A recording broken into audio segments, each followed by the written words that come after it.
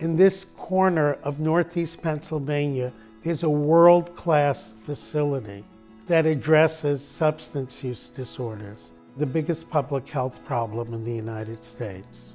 There's a change in brain chemistry, and these brains become hijacked, literally hijacked, by neurochemical changes that happen with prolonged substance use.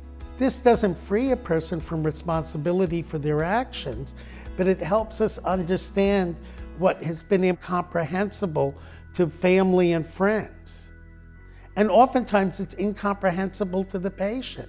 The patient doesn't understand sometimes, why am I doing what I'm doing? I want to stop. Why can't I stop? And they can't stop because their neurophysiology has changed.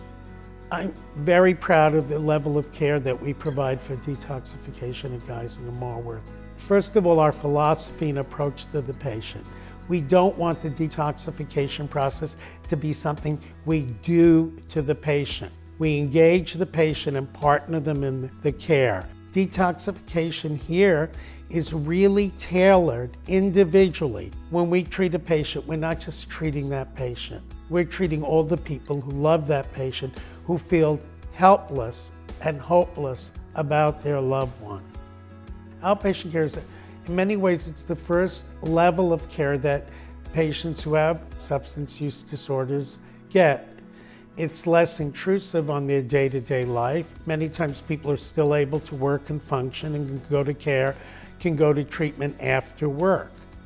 Inpatient care is residential care, and that means that folks live and reside at the facility.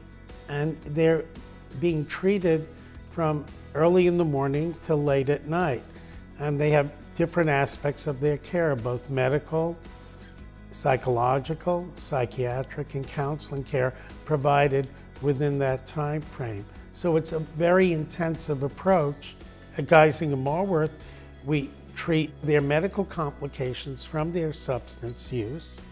And those complications can be very, very serious. Infections that they've acquired from using drugs intravenously, so endocarditis, cellulitis, lung abscesses, bone abscesses. We're one of the few places in Pennsylvania that do this. It's not just the restoration of health, it's the restoration of dignity. That's the most thrilling part of treating people with substance use disorder, and the most rewarding part.